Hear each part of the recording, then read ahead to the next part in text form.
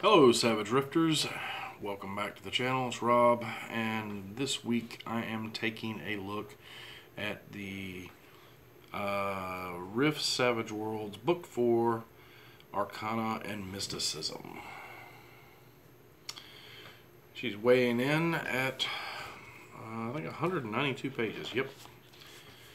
And like all of these beautiful Rift books, I am going through and doing a flip through / review, just kind of letting you know what's in them. I'm not going to read the book, obviously, but I'm going to hit the highlights and let you know what's there, so you can decide if it's something that you want to pick up for your game group, or maybe you're just yourself. If you have any questions about topics that I hit in this video, about what's in the book that I didn't go into a lot of detail on, you can feel free to ask me in the comments, and I will happily answer anything that I can. And just to get it out of the way ahead of time, if you enjoy these videos, please subscribe, hit the notification button so that you know when I put videos up. And let's jump right into it. So, Arcana and Mysticism. Beautiful cover, hardbound book, and like the rest of them, that nice art spread in the beginning. That's just really cool, man. Love that. So these books 4, 5, and 6, specifically, like I've talked about in other videos, take multiple world books from Rifts and break them down into bite-sized chunks. And they give you enough that you could run Savage Rifts with just this book. But if you want more information on these areas, it also lists the books in here from Rifts, from Palladium, that this information was pulled from, so you can easily go find those books and check them out for yourself, which I highly recommend because those books are really good. So the books that went into making this one are Rifts 12, Skyscape, Rifts 14, New West, Rifts 15, Spirit West, Rifts 16, Federation of Magic Revised, Rifts 20, Canada. Wow. Canada. I ain't had enough coffee this morning, apparently.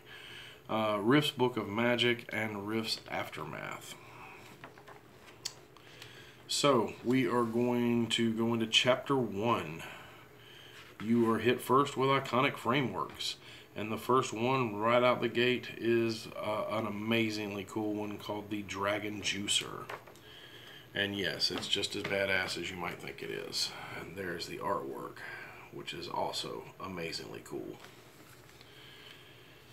Alright, so the Dragon Juicer. Then we have the Elemental Fusionist. Think an avatar from the... what is it? The Avatar's Last Airbender stuff. Alright, then we have a Nega Psychic. Kind of the anti-psychic. We have a Zapper.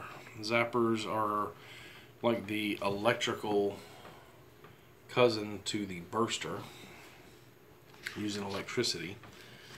Then Mars characters, you have the Battle Magus, the Combat Mage, High Magus, Lord Magus, the Psy Druid, the Psy Slinger, the Psy Warrior, the Shaman, and the Spirit Warrior.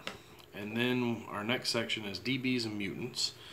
You have the Cactus People, Dwarves, Elves, Orcs, and they are slightly different than the ones presented in the Savage Worlds core book. Then you have my personal favorite out of here, the Psy Ghost. Again, really cool artwork on the Psy Ghost. Vron War. Some of these I'm not sure I'm pronouncing them right. It's just, how it looks. And then we go into edges. You have background edges. You have Magi of Dwamir, a Psychic of Skyscape. Combat edges, you have Arcane Marksman. Iconic edges, you have Elemental Attunement. Life Sign Harmony, and Warlock. Power edges, you have Dream Vision. Minor item creation, major item creation, psi weapon manipulation, and then we get to professional edges. You have the Adept, the Conjurer, the Controller, the Grey Seer, the Totem Warrior. And weird edges, you only have one, and that is one with magic. Then you have a small section on magic and psionics that talks about this is the elegant alien form of arcane arts practiced by the Linsrill, especially their guardian sky knights and cloud weavers. And it tells you in here how to use the Mars package from the main Tomorrow Legion player's book, and the edges you would take to make either one of those. Section on cloud magic and places of power. Chapter 2 opens up with gear. The Colossus, Fire Demon, Ice Drake, Infiltrator. Then we go into armor.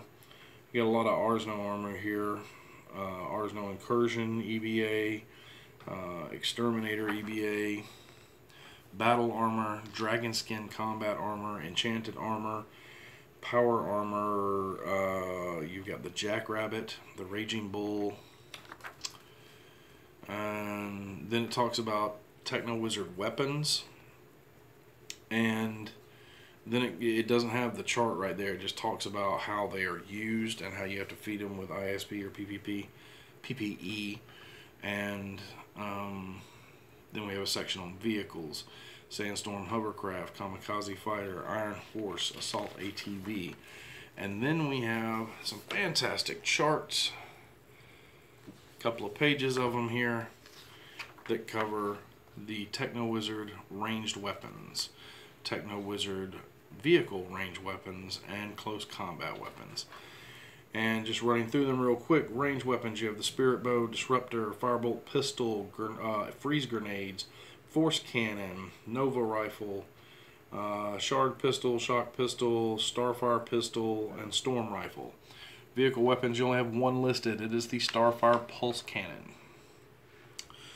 Close combat weapons, we have the Deathbringer Sword, Great Sword, Katana, Long Sword, Mage Staff, Paralysis Staff, the Pike, Spear, or Spirit Spear, and Whip of Pain.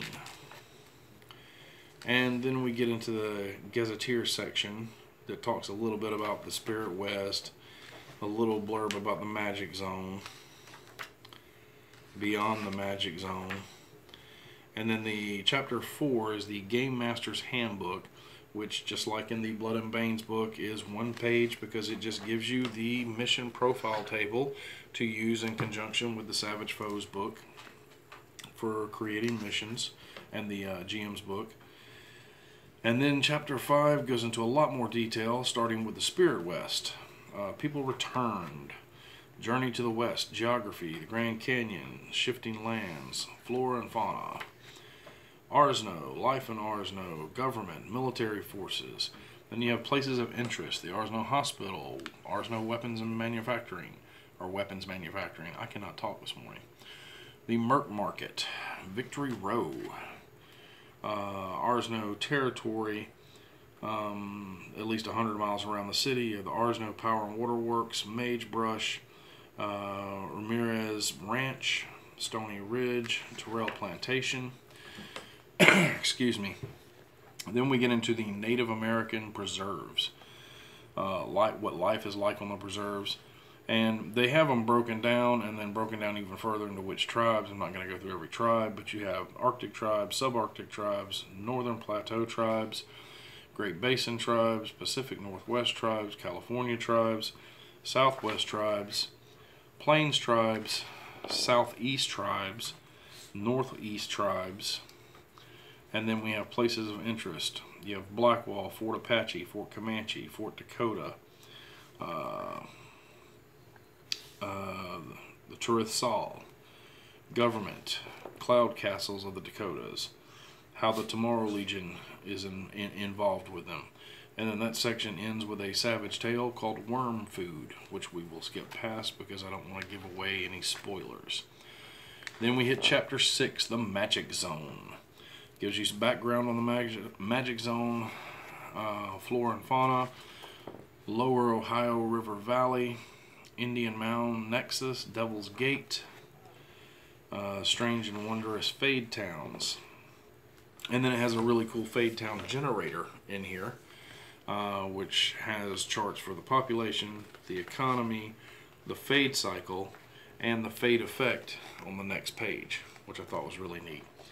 Then we have a section on Mage Star, Life in Mage Star, Government in Mage Star, the Mystic Triad, the Grey Seers, Society of Sages, the Vanguard, Tomorrow Legion in the Magic Zone, and then a Savage Tale called Misled to Slaughter, which again we will skip so that we don't give away any spoilers. Chapter 7 is the Federation of Magic. Some bastards. History of the Federation, the Kingdom of Dunscan, government of the Kingdom of Dunscan, henceforth I'm just going to say the Kingdom, the Plains, forces of the Kingdom, the City of Brass, Nostratus, Dragon's Blood, other notable locations in the Kingdom.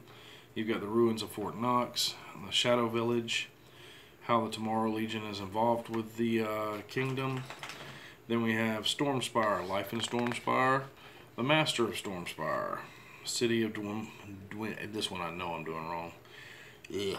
City of Dwidmere, Life in Dwidmere, Society, Law and Order, Lords of Magic, Plans of the Lords, Forces of Dwidmere, the Brotherhood of Magi, you have the Brotherhood of Battle, the Brotherhood of Magic, the Brotherhood of Creation, Dwidmere Military Organization, factions in Dwidmere. You have the Cult of Light, Dragon Roost and Greater Dragon Savings and Loan, Mercenaries and Rogues. You have the Trimagus Magicians, Mystic Movers and Shakers, High Mages Will Travel, Budget Mercenaries, and Wildcatters Ltd.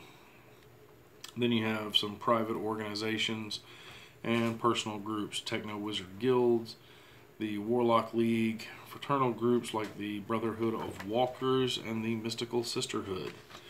And you have societies, Artesian Society, the Wanderer Society, places of interest, the Dwidmere Institute, the Magic Mall, you have Fred's Familiar Farm, Eddie's Engraving, Etchings, and Tattoo Parlor, Magic Fabric Studio, the Potion Palace, Shining Light Healing Center, the House of Diamonds.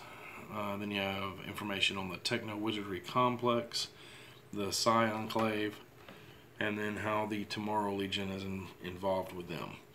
Then that section ends with another Savage Tale called Colossus Hunt, which we will skip for no spoilers. Chapter 8, one of my favorites, Psyscape and Soul Harvest.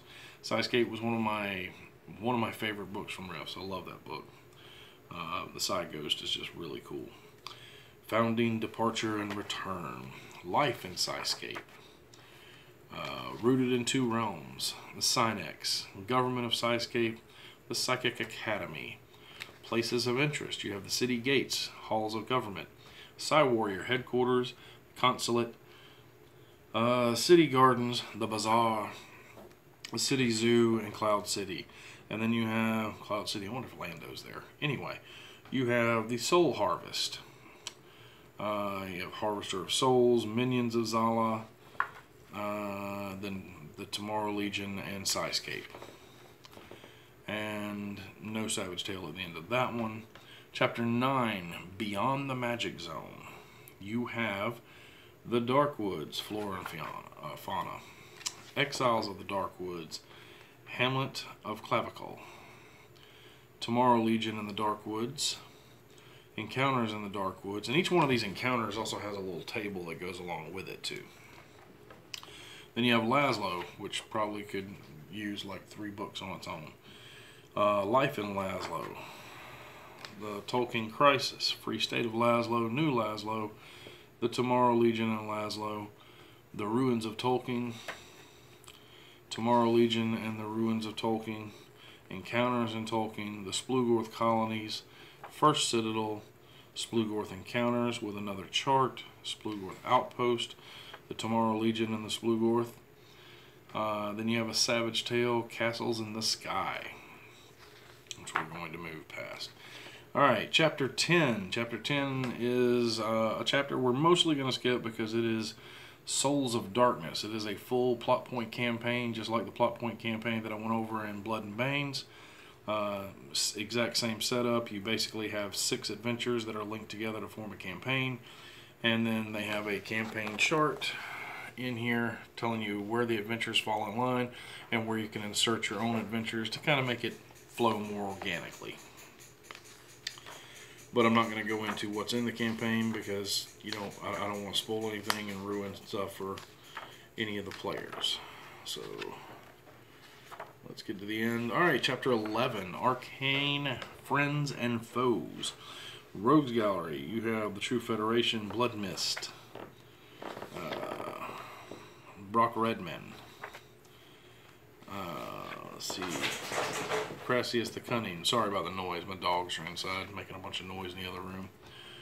Mestov Denali.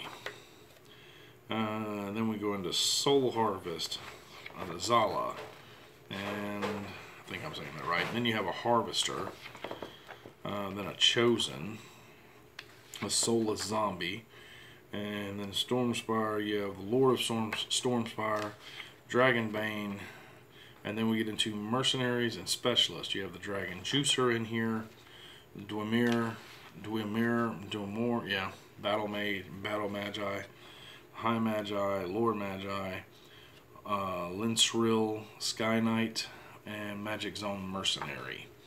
Then you have the Psy Warrior, Shaman, Spirit Warrior, and then we go into the Monsters and Creatures section. An Alu, a Bloodhawk, Dark Behemoth, Dark Hound, a Devil, a Devil Unicorn, Fairy Folk Minor, which I thought was kind of weird because they don't have Fairy Folk Major, but whatever. A Fiend, a Forest Warden, a Ghoul, a Glittermount, a Golem, a Great Canyon Worm, a Land Ray, a Leatherwing, an Ogre, Panthera Terran, Plum Serpent, a Psy Goblin, a Rasashka. I know I said that wrong, but that's okay. A Shadeling, a Shadow Beast, a Worm Wraith. And then we go into the index, and the book ends with that same fantastic artwork as it had in the beginning. Just as pleased with this as I was Blood and Banes, and I expect to be just as pleased with the Empires of Humanity book. These are really well done, really well put together books. If you're coming into this not from a Rifts background, and this gives you enough that you can run and play and still understand the meta story that's going on in the world of Rifts. And if you are from Rifts or used to be a Rifts player, it whets your appetite enough that you may want to go pick up some of those old Rifts books and read them. Like I said, I still get them from time to time whenever I can find them. I think the thing I was most excited in this was the Skyscape stuff, but outside of that, it still has a ton of really useful stuff in it, and like I said, I'm going to get them all, so it doesn't really matter when. But that is an overview of the stuff that is in the book, and if you have any questions about any of them, I'll be happy to, you can put it in the comments. I'll be happy to answer anything that I can.